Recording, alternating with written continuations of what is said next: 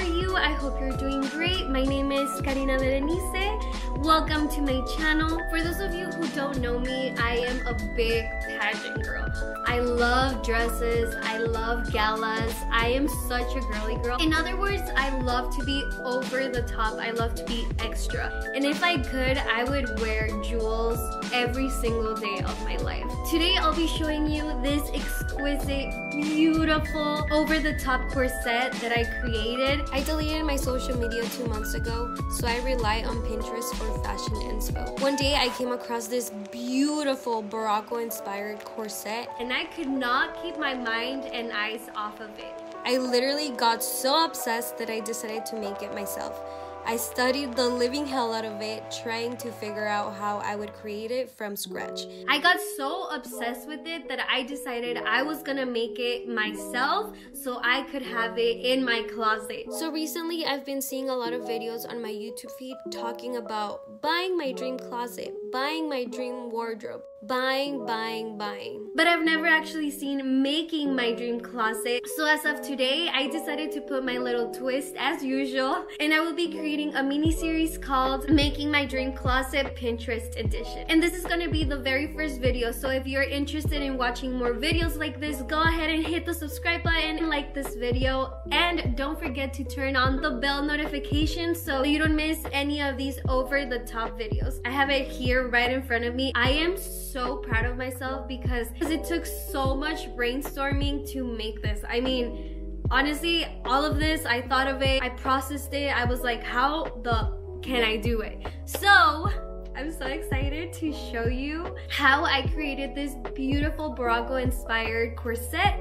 And now let's get started. So for this project, we're obviously gonna need a corset. I got this one from SHEIN. I love it because it is just the same shape from the one from Pinterest. As you can see, it has this ribbon. I'm gonna be taking it out because it's just gonna get on the way. And what I like the most about this corset is that it has a Velcro in the back. So I'm gonna be able to put it on with no problem, as we're gonna be covering this part right here. To make the outline of the corset, we are going to need these silicone filigree shaped molds. They have very beautiful shapes and they're very easy to work with. I got these at Amazon and I got these at SHEIN. This one is like a rose mold and this one is so cute because they are little angels. Again, I'm gonna be linking everything down below just so you can have a hold of it just in case you want to recreate this beautiful corset. Now, to create the actual filigree shape, you're going to need a glue gun and some glue sticks. And it is such a simple process. I'm gonna guide you through it every step of the way. And these are just some examples of what I already made. They're so beautiful and so flexible, and that's what we need. We also need some gold spray, some sort of decoration. I got these very pretty earrings from SHEIN. This one has a red heart with a little pearl. This one has the same filigree shape to it. It has a woman's silhouette. Some rhinestones. I have some red and some gold. Oh my god, I found this jeweled fringe at Amazon. Look how beautiful this is. This is where I'm gonna be putting my own twist and it's going to be great. I'm obsessed. And we're obviously gonna need some sort of like fabric of your choice. I got this very pretty marble shirt from SHEIN. I got it in a large size because I wanted to have more fabric to work with. And with this shirt, we're gonna be shaping the actual diamond out of it to put it in the corset. And finally, but not least, we're gonna need a sewing machine. Do I know how to use it? No. Are we gonna learn how to use it? Yes. We will first start by creating the Baroque inspired designs by using the mold and hot glue gun. This was my very first try and I made the huge mistake of pouring the glue too far away from the mold. As you can see, the result was very messy and the design at the end was lost. Don't be afraid to put the hot glue gun directly onto the mold. Take your time and try to fill up the gaps as much as possible. What I love about this method is that the hot glue dries up really quick and you have your design in seconds. Here's an example of the roses filigree after some practice compared to the very first. The one in the bottom looks like puke. I put the filigree designs in a box so it would be easier and less messier when spraying them with paint. Cause I don't know about you, girl, but I don't got time for cleanup. While we wait for the designs to dry, we will continue with the corset. Start by removing the lace. You won't be needing that. Grab your fabric, aka the shirt, and flip it inside out. Position the corset on top of the fabric, then outline the middle diamond part. Honestly, I'm not too professional with sewing vocab. I am not professional with words at all. So just pay attention to what I'm doing instead.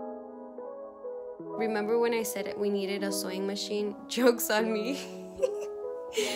I spent 80 bucks on something I decided not to use because I'm a lazy bitch and prefers to use trusty E6000 glue instead. You will be doing a small cutting onto the fabric where the 4 edges of the diamond part meet to glue a hem on the back side. I hope it's making sense. If you have any questions, just leave them in the comments. Then just cut an outline of the diamond to cover the back. This is the final result of the designs after they were kissed by the golden spray gods. I honestly can't believe I actually pulled this off. It looks amazing. Right here, I'm just giving myself an idea of how I would like the corset to look like. After that, I'm going to trace the outline of the outer diamond with a marker. At this point, I'm honestly just going with my gut and what I find easiest to do. I trimmed the fabric by connecting the dots I marked.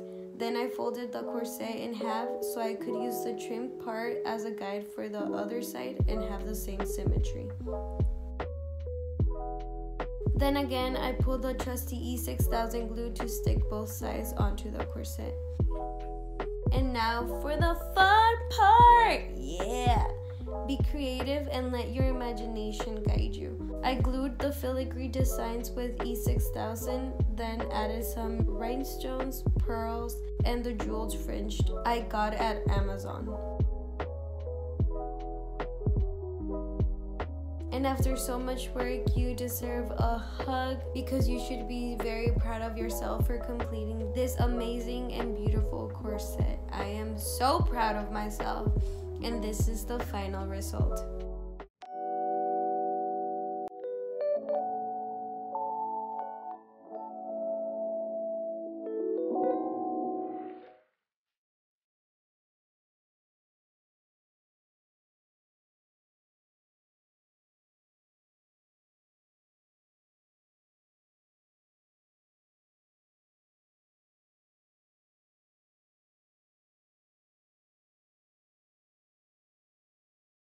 I know this is going to be a very successful video because I put money, time, and soul. It looks really easy, but it actually took so much brainstorming to successfully execute this beautiful corset.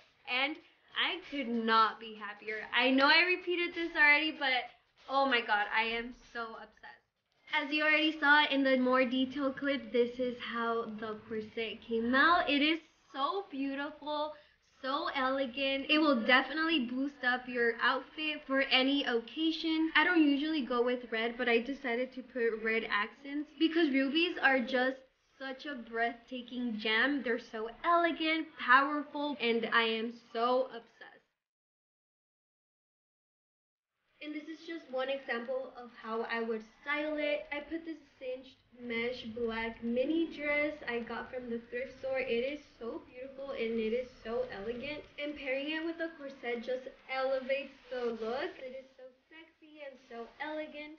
I love it. I'm pairing the outfit with these cat-eyed sunglasses just to give it a more sophisticated look to it. I have this really beautiful rose necklace I got from Forever 21 and these very pretty heart earrings from SHEIN.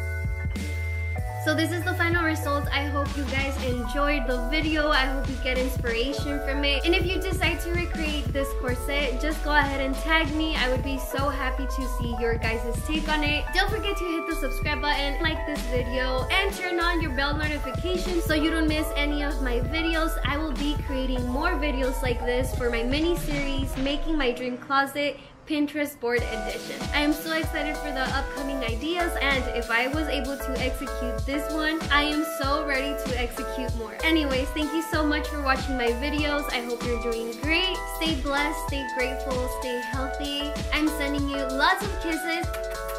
I'll see you in my next video.